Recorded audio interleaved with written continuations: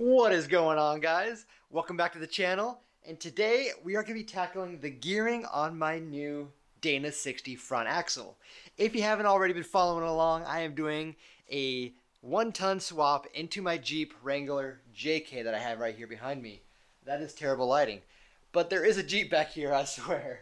If you've already been watching the channel, you know that I have been on 35s, I have stepped up to 37s, I did long arms, I did everything in preparation for going to some 1-ton axles. Now it is time to continue on, and this is one of the last steps, is doing the gearing. I've already done the 14-bolt rear end axle, so if you guys want to see that one, I'll link that one up here for you guys. But today is going to be specifically the Dana 60 front axle.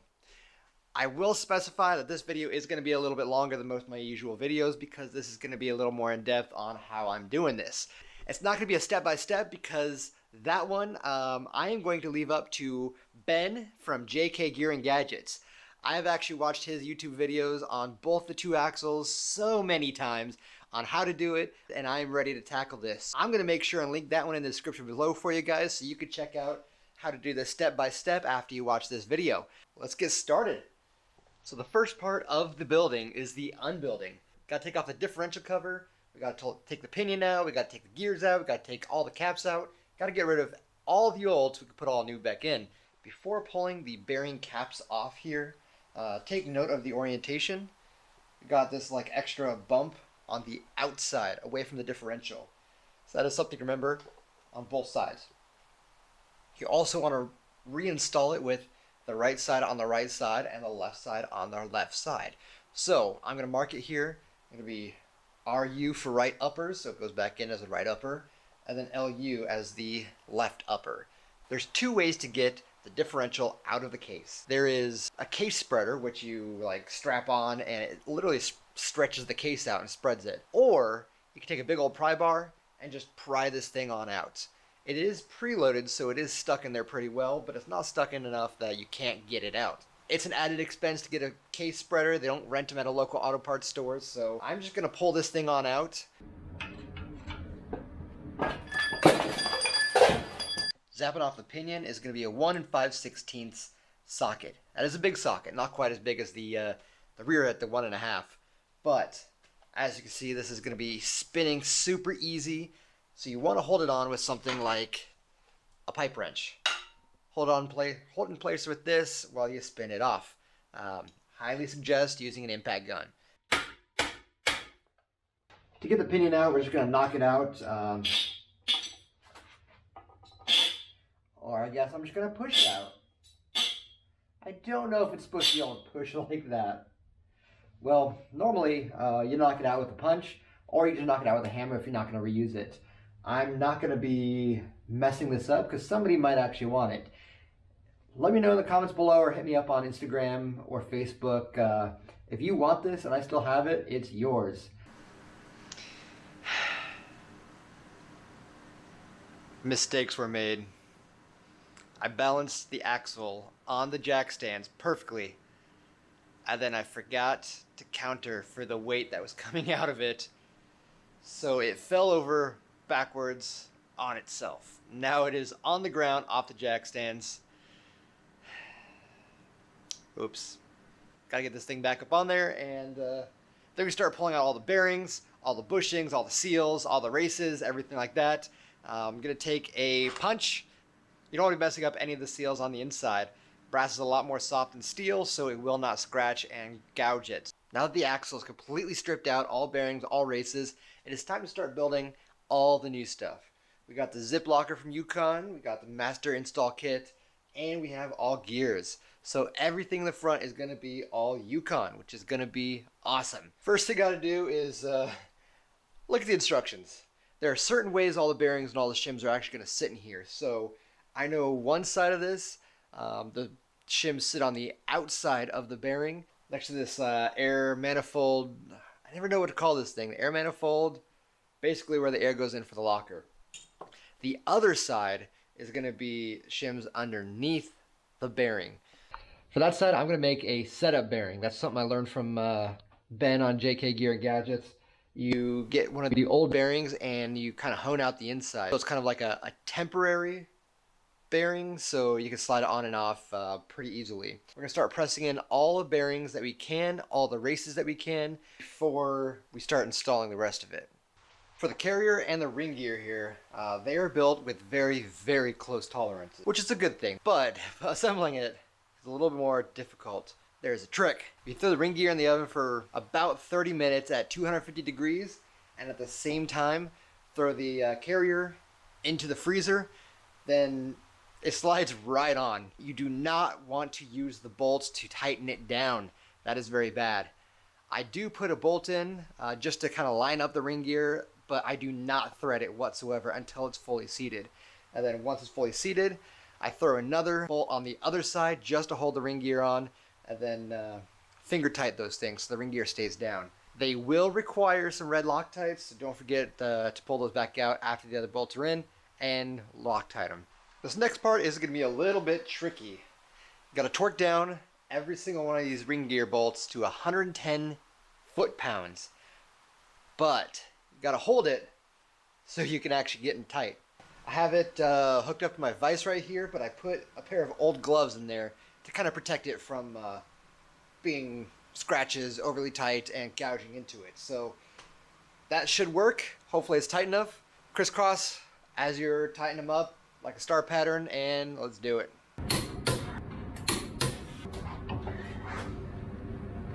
Oh, dang. So that was a little more difficult having to hold on to it and tighten it at the same time, but managed to get them all tightened down. Now that the ring gear is attached to the carrier, it's time to start pressing on the new bearings. The pinion side of it, so the tooth side of it, the bearing gets pressed on first, and then the shims sit over the top of that. The opposite side, all the shims go underneath it. We're going to have a temporary bearing for that one, so it's a little bit easier to try to go back and forth and getting this thing lined up exactly perfect. We are going to make a setup bearing. So we're just going to Dremel out the inside of this so we can slide this on and off as we're setting things up. I do highly suggest you take an old bearing and cut off a race, so then you use this as your press to press it on down. You don't want to push on the cage itself of the new bearing and just destroy that bearing. So use this guy on top of the new bearing on the race on the inside and just press it on down. Alright, now that I got my temporary race and the temporary bearing, it is time to start setting up the pinion. Notice between the two pinions here, the old one sits a lot lower because it uses a crush sleeve. Now we are not reusing a crush sleeve because the new one does not fit with one, which is totally fine because I do not want to use a crush sleeve anyway. So we're going to use shims on top of this thicker part here, and we're just going to stack shims up as we go to increase and decrease all the preload. That's what we're looking for right now, is the preload. Measuring out the old baffle, which is completely shredded, it is 2 thousandths of an inch, or sorry, 20 thousandths of an inch. Same thing as this guy, so we're just going to call that a wash. Looking at our old pinion, we do have a few shims on there, so we're going to pull those off, we're going to measure them, and we're going to use that as a basis to base off our new one. Now the old one used to have the shims behind the bearing. The new one, we're going to put the shims in front of the bearing next to the baffle. That's going to be a little easier to access it and add some and take some off a little bit later. So let's measure these out, see what it is, and then we're going to match it just kind of as a basis to see where we're at. Looks like the old shim is 20 thousandths of an inch, so that is pretty easy to work with right there. 20 thousand plus 20 thousandths, so about 40 thousandths of an inch is what we're going to be starting our kind of jump off from. So let's throw this in the housing and let's see how close we are. First thing before we start setting up the pinion, we got to press in the new bearing race on the yoke side. I had the race sitting in the freezer for the last about 24 hours now, so it is nice and cold. I'm going to take some MAP gas, heat up the inside of the pinion here, and I'm going to see if I can get this to heat up nice and even, so this just slips right on in. Now it's time to start putting everything back in. The new pinion here, I'm going to lube up a little bit. Doesn't need a lot. Don't want to go in dry. 10. For the setup race, we're going to be putting in this inside here. We're going to take all of our shims. Now, there's going to be two sides of it. There's going to be one that's kind of raised. It is going to go towards the yoke side. Then you got the shims that go on there, and then this goes right in front of it. And just like that. Because it was so easy that would slide this inside race in, it's because we already hollowed it out a little bit, or ground out the outside. So now we're going to set the new pinion in. That's going to sit just like that. Now on the yoke side of it, we're going to throw some shims in there. Since we had a crush washer before, now we're going to shims. We're going to have to guess. This is basically sitting the preload on there of how hard it is to spin it with like a gauge. I'm going to show you guys the gauge here in a second. So I'm going to start off by putting 50 thousandths of an inch. So that's kind of a good middle area to start off with. I'm going to slide this on there, slide the bearing in, and then we're going to test out the preload on there. So I can already tell that this is way too tight. I can't spin it one-handed. I have to spin it two-handed. So that means that there's not enough shims on the back side of the yoke side, the outside. So I need to pull this back off, add some shims, and then try it again. All right. After a lot of trial and error. That is why we did the setup bearings. I probably did it 10 times trying to get the right shim exactly perfect on here. And I'm going to use this guy here. It is an inch-pound indicator. It is an inch-pound indicator telling you how much effort it takes to spin something. 3/4 inch to a 1/2 inch to a 3/8 drive to a 1/4 drive. So this works. You want to test how much resistance while it's moving. The first initial resistance to get it moving is a little higher. That's not the resistance we're looking for. We're looking for the actual moving resistance on here. For the spec on this, it needs to be within 17 to 30 inch-pounds. This right now is sitting exactly at 20, and that is each direction. Very important, make sure it's both directions. So on the gearing side, it goes as follows. You're going to have the bearing, you're going to have the shims, then you're going to have the seal housing, and it all sits on just like that. I'm not going to put the actual seals on there quite yet.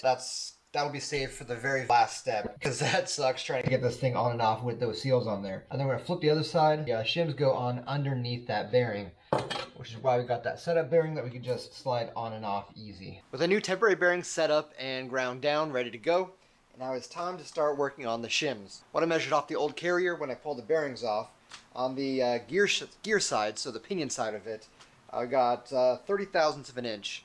And then on the non-gear side, so the opposite where the bolts are at, got 55 thousandths of an inch. So that should put me at about 85 thousandths of an inch for preload.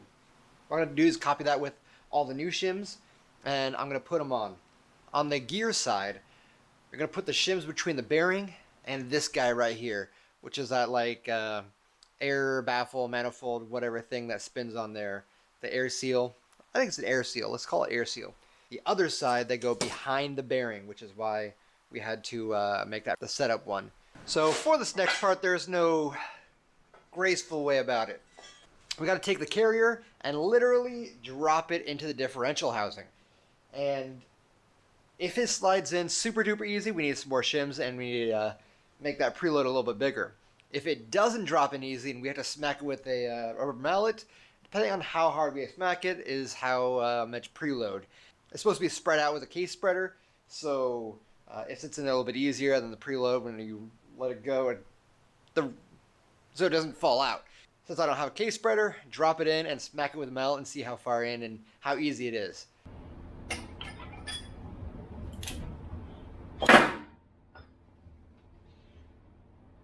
Way too easy. One thing I almost forgot to do before buttoning it up is drilling a hole for the ARB air lines coming out. Whoops, I already checked it out. Basically, I'm going to drill right between these two holes here and tap that. So, yeah, that was almost a whoops.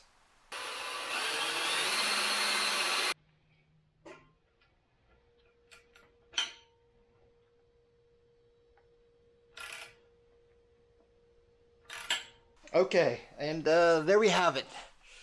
We got everything in here. Check the backlash on here, and everything looks good. The backlash is currently sitting at 8 thousandths of an inch. According to the book, it was 6 to 10, so that is perfectly right in there. It may change ever so slightly once we put all new stuff back in. I'm talking about like 1 thousandth of an inch. Now that everything is set, everything is measured out, it did take a few blows of the hammer to get the preload right. It is time to pull everything back out and then replace those temporary items with permanent things. Hopefully, it'll be set and we'll be good to go. Once everything's all redone, we do have to retest everything just to make sure, just in case. And hopefully we're good. With everything dialed in, the backlash is set. I have all the permanent bearings, all the permanent races. Everything is in. All the shims are in. Everything is measuring out perfect. So the last final thing are the seals. We have this seal that goes on the side of this air seal here. There goes my shims. So I'm really hoping that this one wasn't as bad as the one for the rear axle. That one was super duper tight, super difficult to get in there. But you're gonna take this and we are gonna lube it up. Lots and lots of oil here. And they're gonna sit inside of these little channels here. There's two of them, one on each side. Make sure they're all clean out. And they just sit right on in.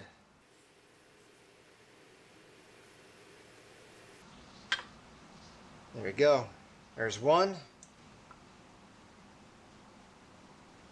Ah, so slippery. There we go. And now it should sit right on top like a glove. So now, let's take this guy back there and do the final install. Alright, so now that we checked the backlash one more time, we checked everything one more time, it is time to paint the gears, and we're going to see just how on point all the measurements were.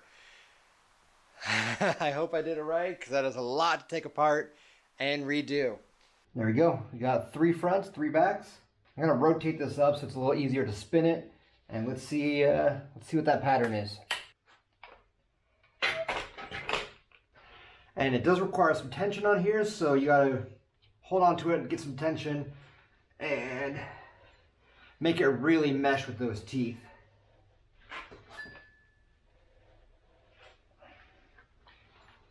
Alright, this is a little hard to see. Everything is looking super good on here.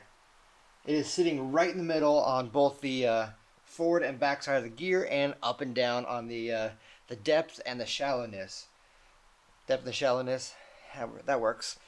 That's on both the coast and the drive side, which means, whoa, that was real bright. Which means everything looks like it is perfect, which means done. I'm gonna pull up the book. At the end of each of these books, they do have what to look for after you paint it. So it shows kind of like everything you have on there, and it's looking kind of like the these up here. I think that's a wrap. Just route the air hose, the airline, and this guy is done. Wait, that means I could bolt it underneath my Jeep now?